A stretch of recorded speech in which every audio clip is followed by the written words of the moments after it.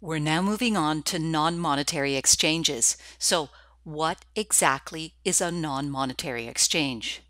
First, to understand non-monetary, we have to understand what monetary means. Monetary assets are when an entity has cash or will receive cash in the future. The flow of the future cash, the amount and timing of the cash inflow is known. Good examples of monetary assets include things like cash, accounts receivable, and notes receivable. Non-monetary assets are everything else, all the assets which are not claims to fixed or known cash flows. Examples would include things like inventory, property, plant, and equipment, and equity investments in other companies. So, now that we understand what a non-monetary asset is, we can better understand a non-monetary exchange. It's when one entity's non-monetary asset, liability, or services is exchanged for another entity's with little to no monetary consideration involved, so little to no cash involved, or little to no accounts receivable involved. An example would be an entity exchanging a passenger plane for another entity's two cargo planes. The exchange must involve little to no monetary consideration, which means it should involve little to no cash or accounts receivable. What does little mean? The term little is in relation to the value of the assets being exchanged. For instance, if one entity exchanges a truck for another entity's office equipment plus $20,000 cash, we have to determine if the $20,000 cash is considered little. To determine that, we compare the amount of cash included in the exchange to the value of the assets exchanged. So, say the truck's fair value is $45,000 and the office equipment's fair value is $25,000. Then the $20,000 cash would be considered significant because it makes up almost 50% of the fair value of the truck and almost 100% of the fair value of the equipment. The little or no monetary consideration is a matter of professional judgment, but it must be assessed against the fair value of the assets being exchanged. Now that we understand what non-monetary assets are, the main issue is how to account for the value of the assets which are received in the exchange.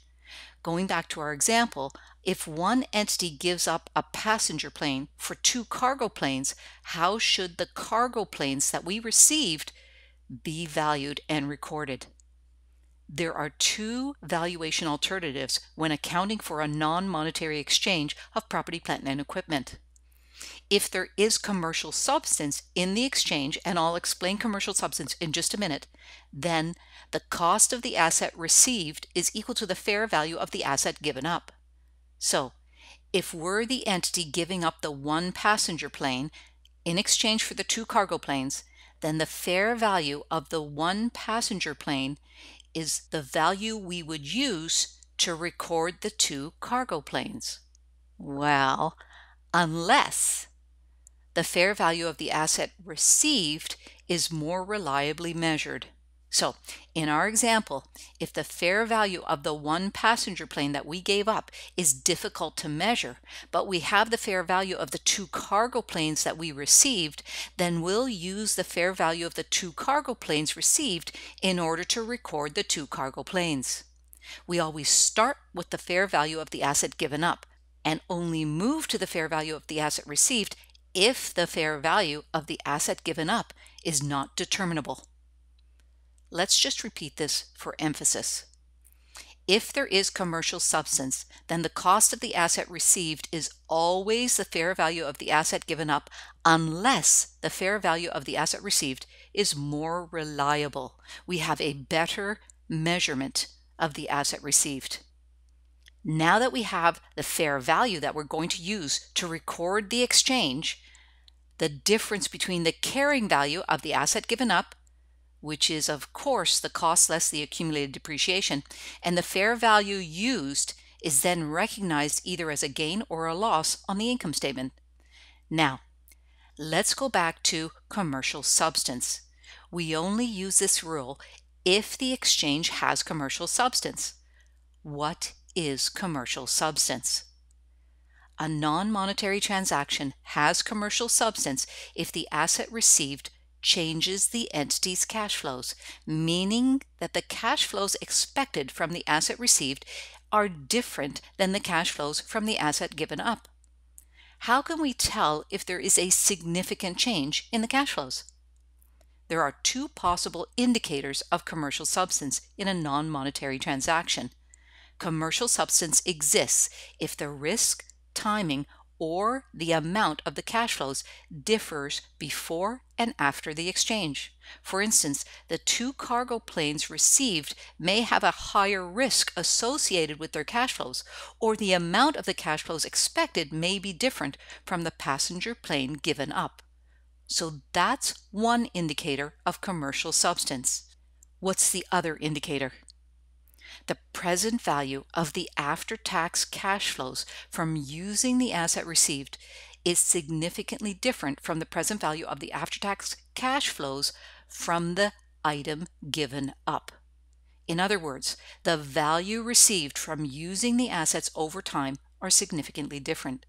This is called the entity-specific value of the asset. This totally makes sense. For example, if there is no difference in the risk, timing, or amount of the revenues, but the asset received reduces operating costs by, for instance, providing economies of scale, then the present value of the cash flows from the received assets will be higher and therefore benefit the entity. One of these things must be true for the exchange to have commercial substance. If one is true, then commercial substance exists and the exchange must be reported using the fair value of the asset given up, unless the fair value of the asset received is more determinable. Now, what if there is no commercial substance to the exchange? Well, wait a minute. When would the exchange have no commercial substance? Commercial substance does not exist if one of the following is true. First, when there is no commercial substance, meaning, of course, that the future cash flows do not change, meaning that neither the configuration or the present value of the future cash flows change. If they do not change, then there is no commercial substance. Pretty straightforward. Now, second, there is no commercial substance if the exchange was part of the ordinary business transaction made to ensure a sale to a customer. For example, if there is an exchange of inventory for sale for other inventory for sale in order to help make a sale, then there is no change in the economic position and therefore there is no commercial substance. So there's no commercial substance if the exchange was part of the ordinary business transaction made to ensure a sale. Third, there is no commercial substance if both the asset given up and the asset received don't have a fair value. The fair value can't be measured. In that case, since there's no fair value for either asset, the exchange is deemed to have no commercial substance. And finally, if the exchange is a distribution to the shareholders, for instance, in a restructuring, a spin-off, a liquidation, then the exchange is deemed to have no commercial substance. If there is no commercial substance, then how should the exchange be reported? If there is no commercial substance in the exchange, then the cost of the asset received is equal to the carrying value of the asset given up. Remember that the carrying value is equal to the original cost of the asset given up less its related accumulated depreciation. So in this case, the cost of the asset received, the two cargo planes, are going to be equal to the carrying value of the asset given up, which is the one passenger plane. No gain is ever recognized if there's no commercial substance. However, if the fair value of the asset received is less than the carrying value of the asset given up, then we have to report a loss on the income statement.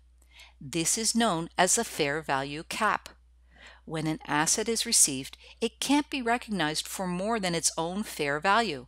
Since we're using the carrying value of the asset given up, the carrying value of the passenger plane that we gave up, we have to compare it to the fair value of the asset received, the fair value of the two cargo planes. Why do we do this?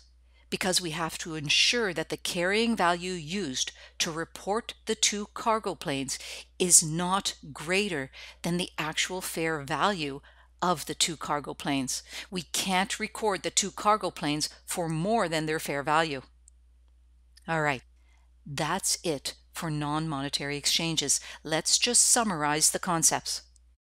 If there is commercial substance to a non-monetary transaction, we report the asset received at the fair value of the asset given up, unless the fair value of the asset received is more reliable. If there is no commercial substance to a non-monetary transaction, we record the asset received at the carrying value of the asset given up, but we have to ensure that the carrying value is less than the fair value of the asset received.